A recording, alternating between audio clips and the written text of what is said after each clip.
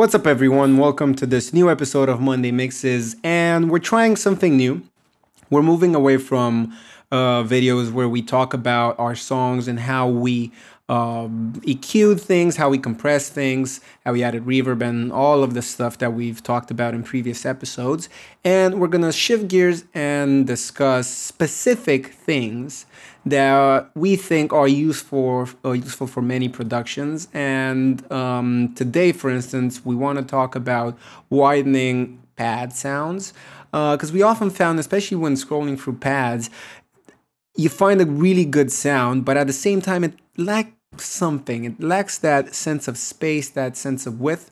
So we have a trick that we always do. Instead of adding chorus effects and just other types of widening tools, which tend to cause a bit of a phase issue, especially in the low end and mid-range. We have this trick that involves Cableguys plugins, and we're going to show you how we use it to widen our pads if the pad doesn't already contain that immersive quality to it. Okay, so I'm in Reaper now, and as you see, I have a pad already lined up, and it's gonna loop the same 4 chords. Let's have a listen to what it sounds like.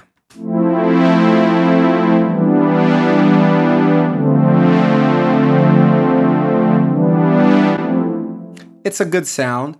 I love this type of analog sounding pad, but I think you can notice that it is somewhat narrow.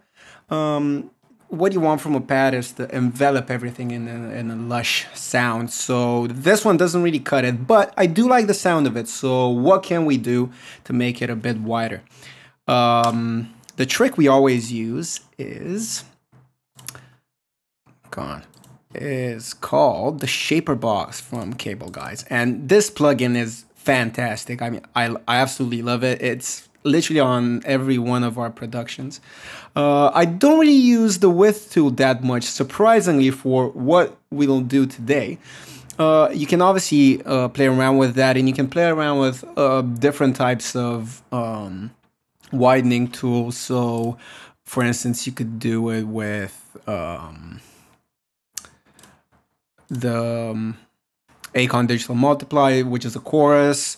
You can do it with the S1 imager from Waves. You can do it with the vocal doubler if you use it on vocals mainly, and you can do it with the wider from Infected Mushrooms. But doing it with this fantastic plugin lets you avoid those phasing issues that are pretty much a given when you start widening the stereo field. So what we're going to do today is actually add the pan tool. And the trick here is to make part of the sound swirl left and right, so it gives off the illusion of width. And we need to set this to the high band, and we'll solo it to listen to exactly what we want to affect.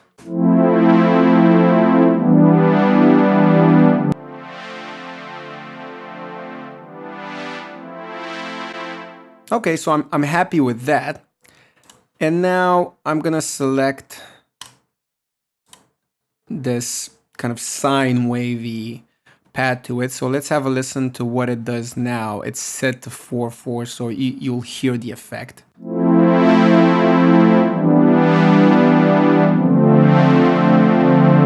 So see, it moves left to right really slowly. But if we set this to 16 notes,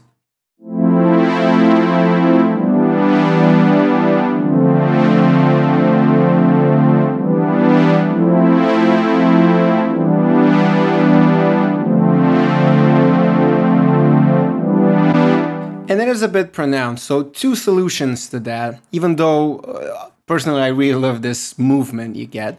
But you can select a different profile where the sine is just a bit subdued.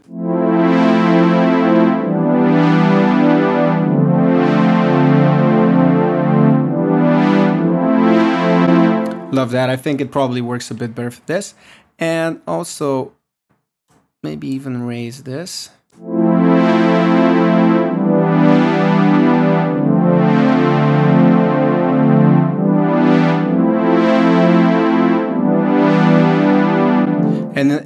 even that is a bit too much for you, we can also turn down the overall mix.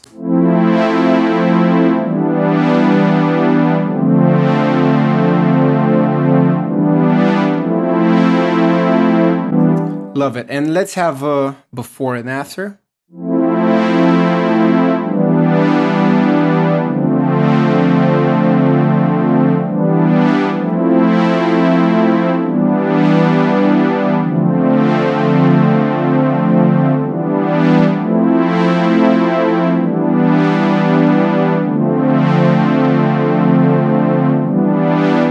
Okay, so it's as easy as that. You don't have to do anything complicated. It's literally just putting the Cableguys plugin on your pad sound, tweaking the pan tool so that you only cover the top end and you set it to 16 notes, and that's it. You're off to the races. You will get a wider pad.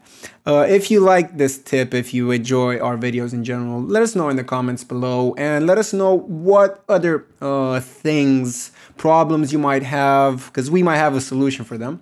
So in the meantime, share the video, like it, subscribe, and we'll see you next time.